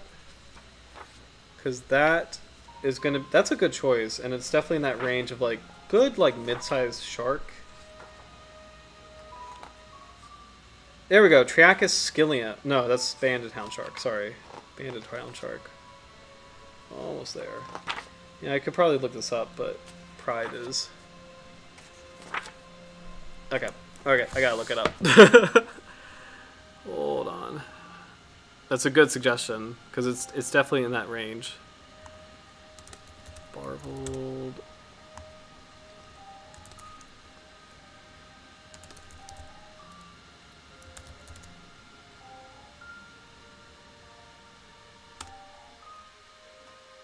I mistyped that.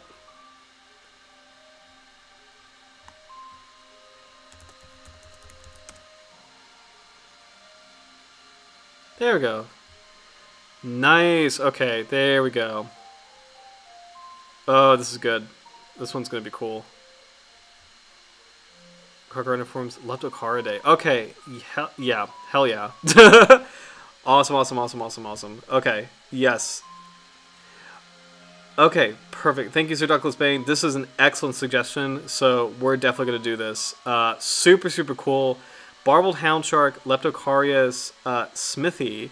This is the first one. It took me a while to actually remember the scientific name, or find it. So thank you. This is pretty cool, and it is the first shark ever on our stream in Leptocaridae. So that's a great species between like the smaller Carchariniforms and the larger Carchariniforms. So that is what we're going to do next week. It's also a great shark species that's kind of more in need of our help because it's vulnerable. And this is going to be really cool. This is a West African species. So this is going to be a super cool stream. So yeah, barbelled hound shark. We're doing, that is official for next week. So awesome. Thank you, thank you. And I'm going to star that because great suggestion. So thank you, Sir Douglas Bain. That is fantastic. We'll do that one next week. So, all right. So it's 10:30. We'll wrap up with this study, Glow on Sharks. I almost emailed somebody. Don't want to do that. All right. This review presents a synthesis of shark bioluminescence knowledge. Up-to-date bioluminescent sharks are found only in squaliforms, and specifically in Etmopteridae, the lantern shark, Delatiidae, the kitefin shark, and Somniosidae, the sleeper shark families. State-of-the-art knowledge about the evolution, ecological functions, histological structure, sorry, get out of there, the associated squamation and physiological control of the photogenic organs of these elusive deep-sea sharks is presented. Special focus is given to their unique and singular hormonal luminescent control mechanism. In this context, the implications of the photophore-associated extraocular photoreception, which complements the visual adaptations of bioluminescent sharks to perceive residual downwelling light and luminescence in dim light environment, and the hormonally based luminescence control is depicted in detail. Similarities and differences between shark families are highlighted and support the hypothesis of an evolutionary unique ancestral appearance of luminescence in the lazobranchs. Finally, potential areas for future research on shark luminescence are presented. Very cool. So let's take a look. I just want to bounce into this awesome phylogenetic tree. This is really cool.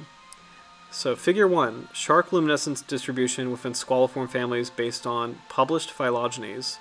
The circles inside the tree represents the luminous blue, expected luminous gray, and non-luminous white status of each represented species.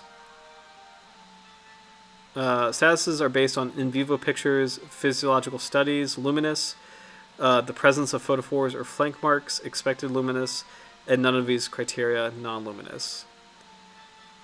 Circles outside the tree scale to the number of species, number of brackets within given family, indicate the proportion of luminous blue, expected luminous gray, as well as non-luminous white species. This is going to be so cool. For each family, total number of luminous, expected luminous, non-luminous species are given next to the outside circle. Blue star indicates the expected origin of luminescence in sharks. This is super cool. Okay, let's zoom in so we can get a better look at this, because this is freaking rad, actually. Alright. So, okay, we gotta go back. Okay, so this point right here, I don't know if you could see it. I wonder how... Okay. So, do I have this right? Okay. So this point right here, this is kind of like the outlier of all these squaliform sharks. So you have Hexanchus griseus, which is a 6-gill shark, and then you actually have, I'm sorry, these are not squaliforms, these are more than squaliforms. So you got these outliers right here, 6-gill shark right here, you have, man, a bunch of these other, if you go up the tree, this is like the most basal route. If you go up the tree, you have all these other species like saw shark, that's the Japanese saw shark. Pliotrema, I believe, another saw shark, actually, a 6-gill saw shark. There are some saw sharks that have 6 gills, really cool.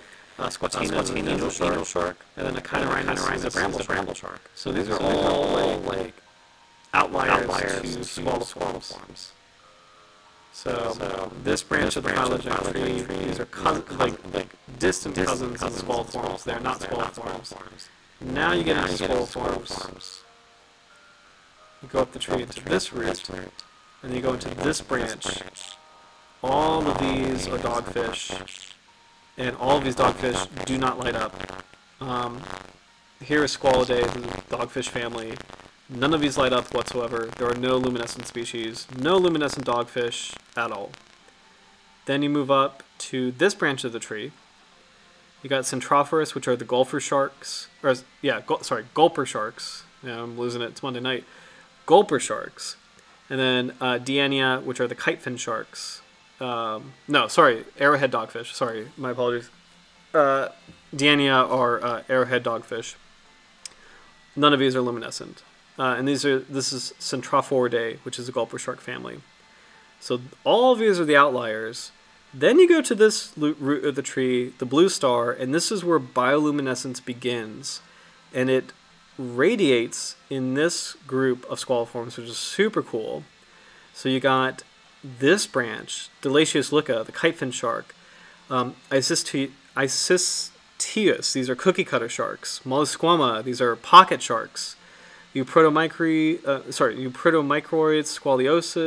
Squaleolus, Heteroscymnoids, Euprotomicrus.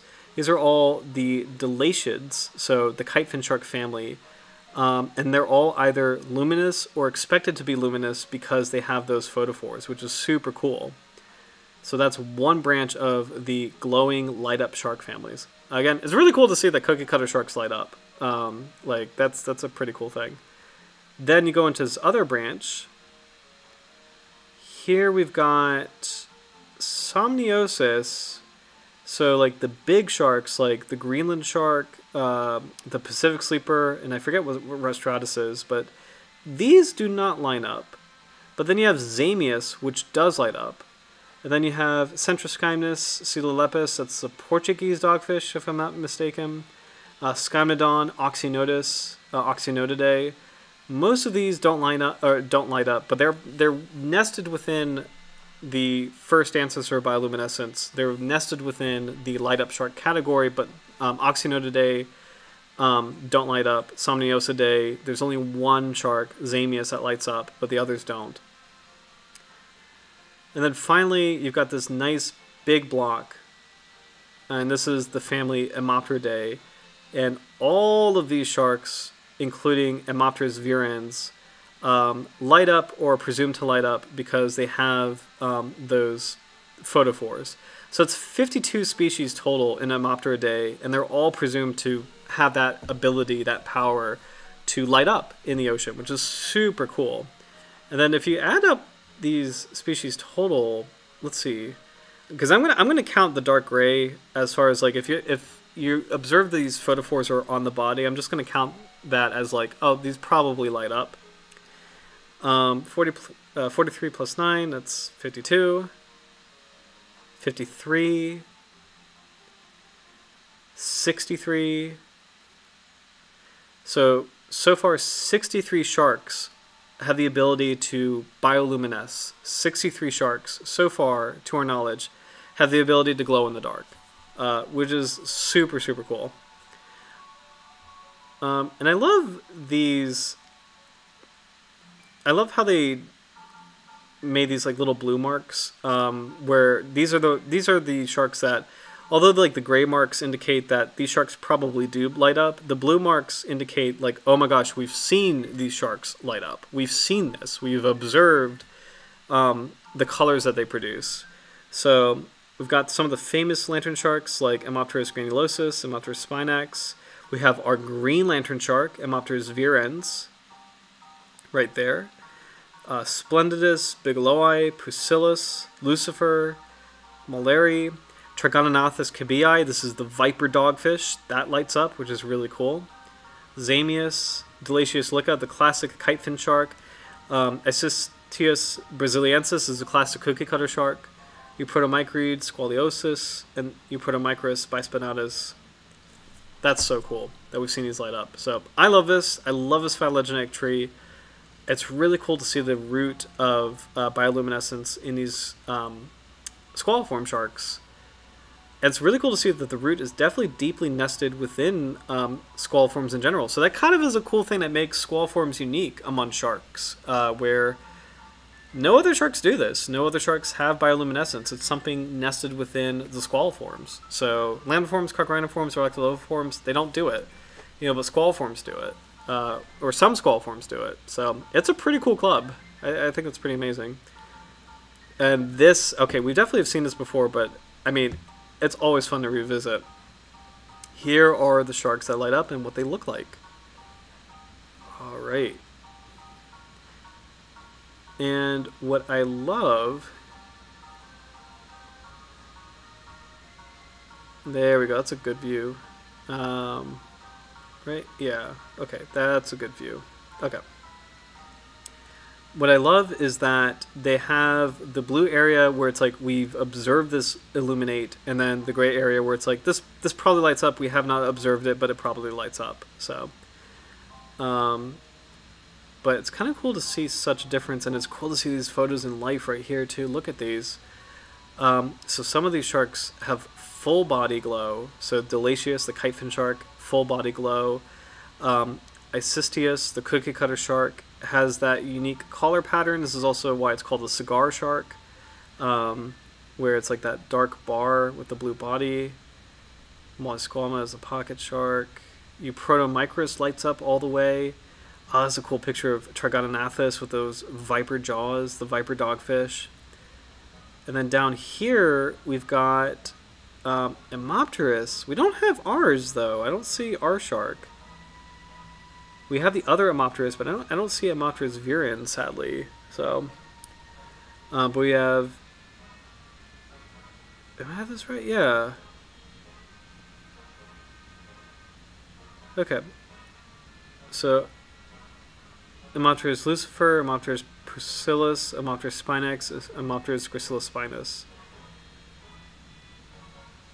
Gotcha. What's kind of cool though is like, one observation here though is you can see that each of the Etmopterus has something similar to our Green Lanternshark as far as like that dark bar kind of coming up into the body, but it's not the same pattern. Ours looks more like a nice clean scythe or like a claw, and these don't really have the same shape, like behind the pelvic fins.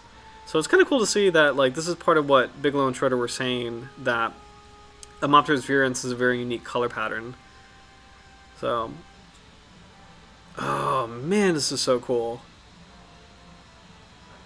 It's not our species, but it's still beautiful to see this. And these are fantastic images. Like, bioluminescence is just beautiful. So cool.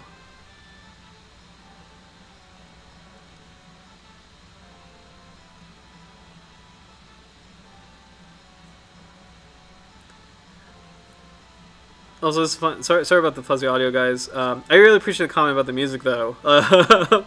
Like, I love like video game music because it's fun, but it's meant to be engaging without like distracting. Like, it's meant to be something that complements you doing an activity. So I really appreciate that you guys appreciate it. It's pretty fun to have in the background. Mingus, I love your comment. I had no clue. Yeah, it's just light up sharks are just like, or like bioluminescent sharks are just so beautiful, and I love this picture. It's like there's just such beauty in this. Like each of these photophores, like it's almost like, you know, like a star field. Like they're just so tiny, but then when they all work together, you have this like beautiful bright blue. It's so cool. So we'll kind of keep scrolling through it because this study is amazing. And you have different functions right here. So blue is function demonstrated. This gray color, purple color is experimental support, and then white is hypothesis.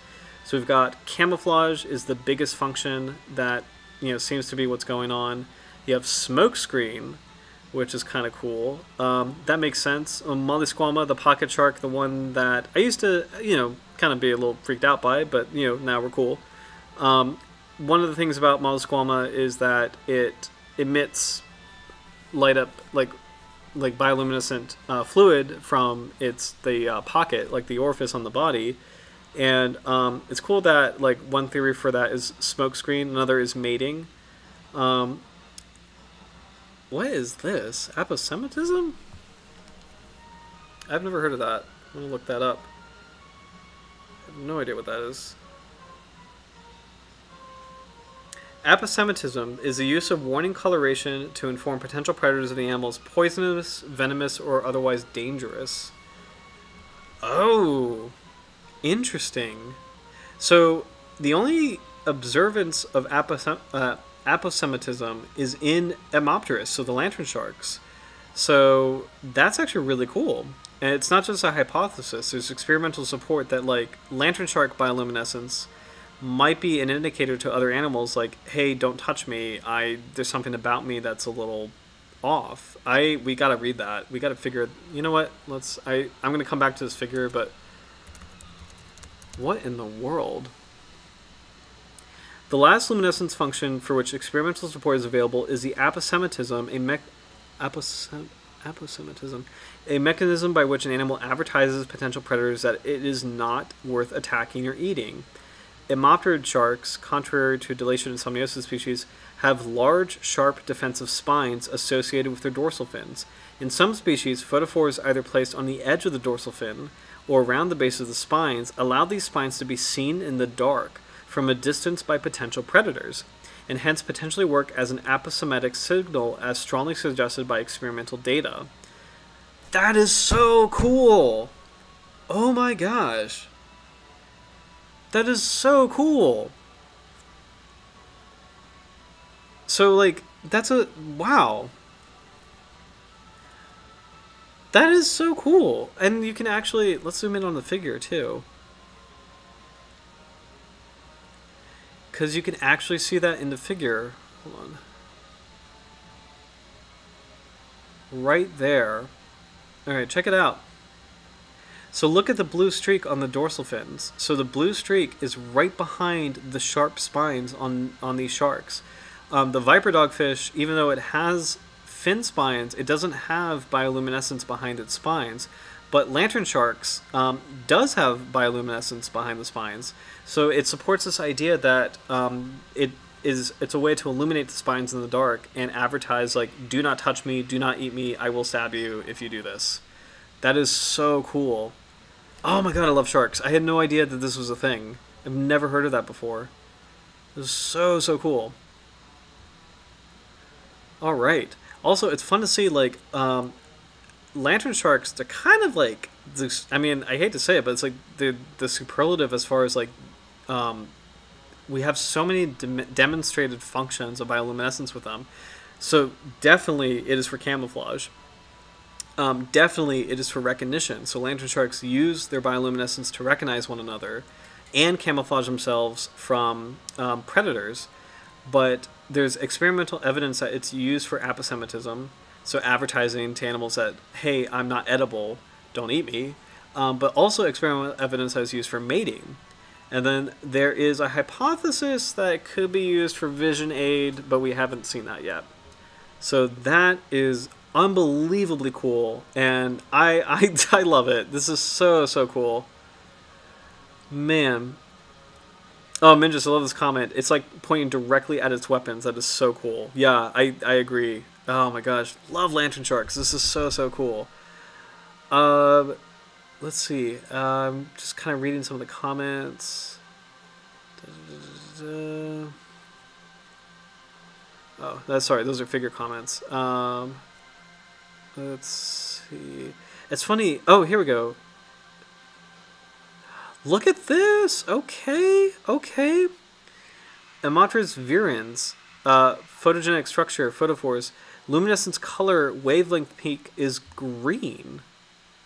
Which makes sense. It's called the Green Lanternshark, but this is the first time we've seen this actually be part of the description, where it's like most lantern sharks have blue luminescent color, but like Enzamius has blue-green, Etmopterus spinax is blue-green, but Etmopterus virens is green.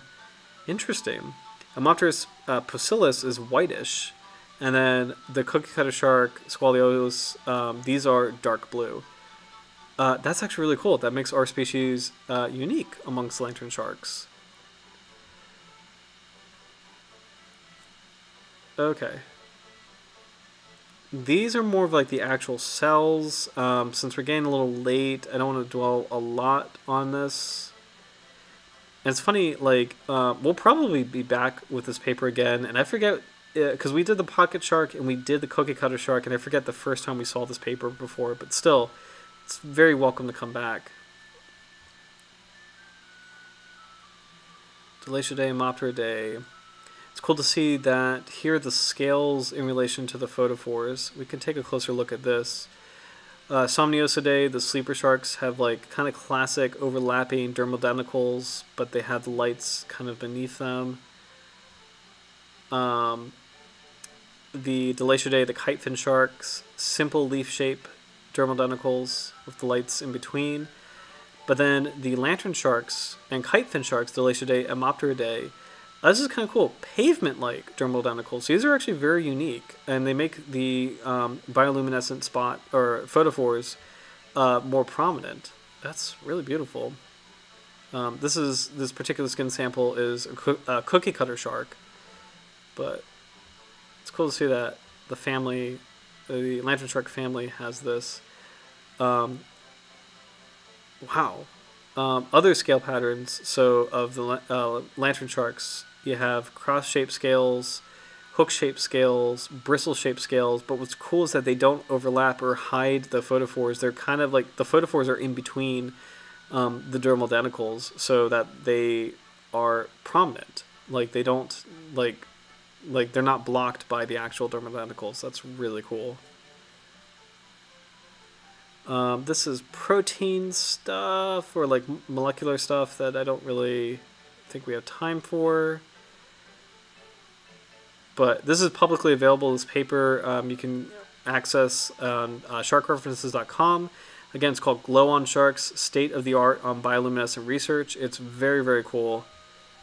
And let's just look up virens. Just want to see any comments on the Green Lanternshark. Let's see. This is part of the list,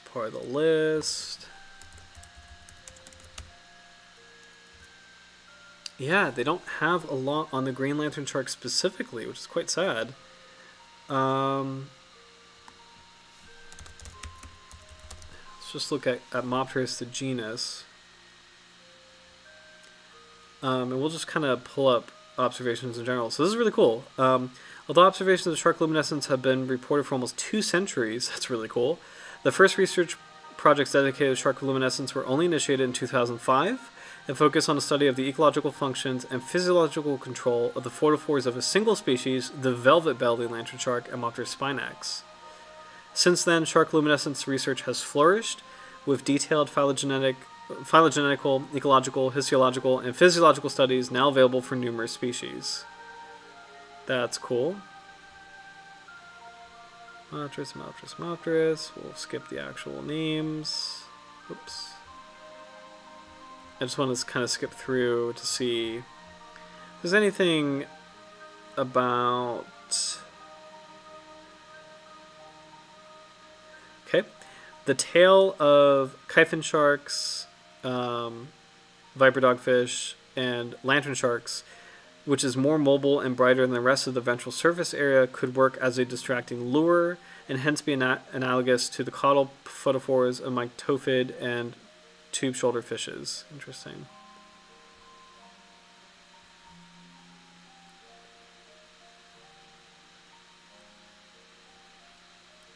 Translucent upper eyelid found in Etmopterid sharks probably play a role in counter-illuminating, that is, facilitating precipitation of downwelling light intensity to ensure the perfect match, similarly to what is recently shown for deep-sea bony fishes. Very cool.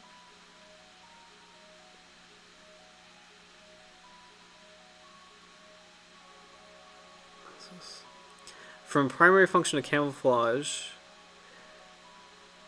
shark bioluminescent patterns progressively became an inter-specific communication tool and derived Etmopterid sharks.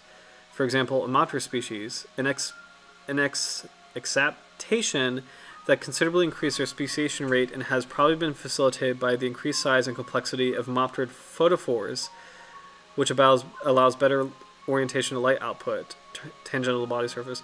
So that's interesting. If I'm reading that correctly, that means that for lantern sharks, their bioluminescent patterns are increasingly used as a way to communicate with one another, resulting in groups of lantern sharks speciating or becoming new species because Kind of reminds me of fireflies, where it's like certain groups communicate to each other to mate at the right time. So as time went on, as evolution progressed, different and more complicated patterns amongst lantern sharks resulted in maybe the photophores are actually being used to talk to each other or communicate to each other. And in so doing, you kind of create more of a need to make more and more complex patterns and, you know, more and more species. This is so cool. And those are just references. So, man. Read that again. From a primary function of camouflage, co-opted from the hormonally controlled crypsis mechanism, shallow water lazarbrinks, in Delatiidae, Somniosidae, and basal Etmopteridae, shark bioluminescent patterns progressively became an intra-interspecific communication tool in derived Etmopterid sharks, for example, Etmopterus species, an acceptation that considerably increased their speciation rate and has probably been facilitated by the increase in size and complexity of Etmopterid photophores, which allows better orientation of light output that is tangential to the body surface. So it's like it's saying kitefin sharks, sleeper sharks, and other kinds of sharks in the lantern shark family have like a basic bioluminescent structure, and then Etmopterus, like our lantern shark, is more complicated. So cool. So I could probably read this forever, but it is getting really late. It's getting close to 11, so I think I might wrap up it a little bit. I do want to get back to just that super cool chart earlier, just to have a nice visual for the end. That's really cool. Okay, I want to make sure we got the lantern shark in there. Perfect. I think it's a good visual to end on. So, oh my gosh, guys, that's so cool. So, ma'am.